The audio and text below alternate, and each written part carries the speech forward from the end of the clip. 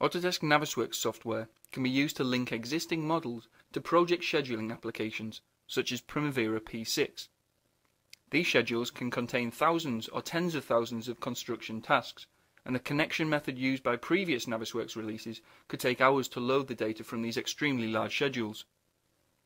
Autodesk Navisworks 2011 can connect to Primavera P6 using web services.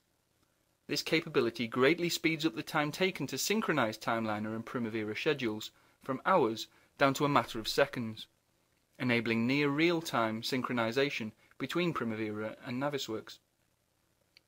The result of this can revolutionize the project planning workflow, as construction planners are now able to visualize and analyze many more what-if scenarios, for example, in order to optimize their schedules.